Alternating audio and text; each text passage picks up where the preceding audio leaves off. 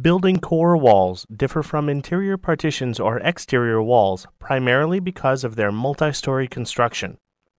When modeling core walls, you may at first want to model from the foundation all the way to the roof. This saves time because a single change can ripple through the building. But load-bearing, cast-in-place concrete walls are typically reduced in size as they extend up through a building to reduce weight. Walls higher up in the building don't need to carry as much load, so a single building core wall really can't extend the full height of the building.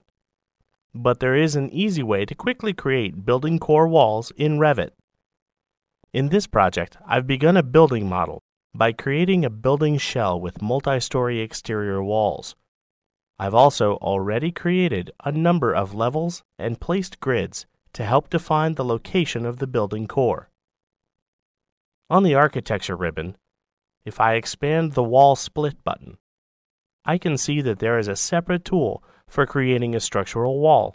In Revit, the only significant difference between a wall and a structural wall is the structural usage parameters. For example, I'll click the Wall tool. Then, in the Properties palette, if I scroll down to the Structural area, notice that the checkbox for Structural is turned off, and the other settings in this area are grayed out, indicating that the value is read-only and therefore cannot be changed. I'll click Modify to end the command. Then, in the Architecture ribbon, I'll expand the Wall Split button and click the Structural Wall tool. Now, if I scroll down to the Structural area in the Properties palette, I can see that the Structural checkbox is selected. I can see that the structural usage is set to bearing and can also see that there are rebar cover properties as well. I'll click Modify to end the command. Notice that on the Architecture ribbon, the default Wall tool creates architectural walls. But if I switch to the Structure ribbon, notice that in the Structure panel, there's a Wall tool. But here, the default tool creates a structural wall. If I expand the Wall Split button, however, you can see that there is also the Architectural Wall tool that will create a non-structural wall. I'll start the Wall tool on the Structure ribbon.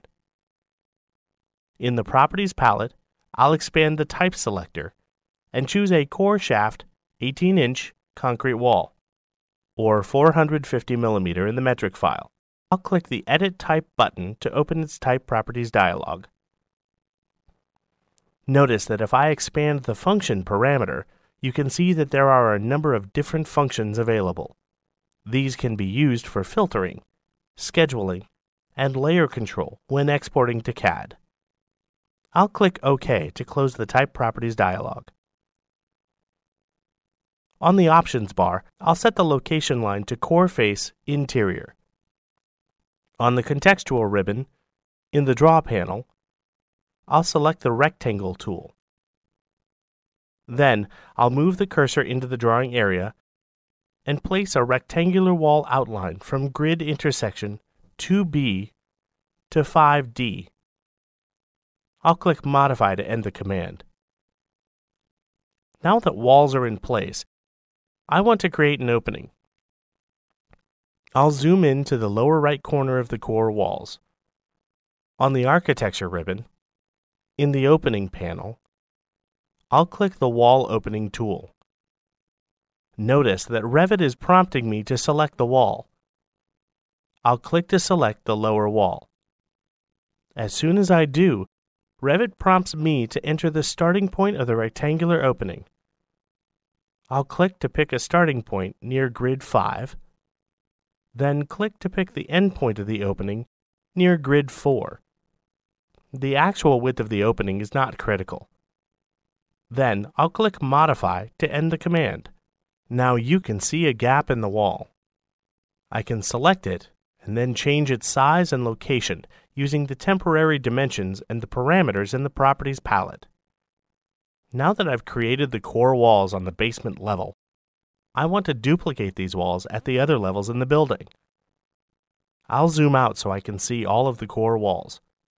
Then hover the cursor over one wall and press the Tab key to highlight the entire chain of walls. Then click to select them. Then on the contextual ribbon in the Clipboard panel, I'll click the Copy to Clipboard tool. Notice that as soon as I do that, the Paste tool becomes active. I'll expand the Paste Split button and click the Align to Selected Levels tool. Revit displays the Select Levels dialog. I'll select Level 1, then press the Shift key, and select Level 5 so that levels 1 through 5 are selected. Then I'll click OK. I've just copied the core walls to those 5 levels. In the project browser, I'll double-click the Structural Core 3D view to open that view. Here, you can see that the core wall was indeed copied to the other floors, and the opening was copied as well, even though it was not selected. Remember that I had noted earlier that in an actual building, creating a single core wall that extends to the full height of the building was not the best way to model core walls, because in reality, walls at upper floors will likely not be as thick as those at lower levels. Notice that the 4 walls on level 5 are still selected.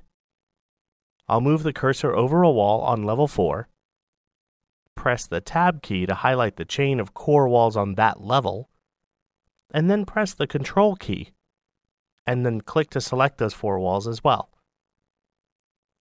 I'll repeat the same process to select the core walls on level 3.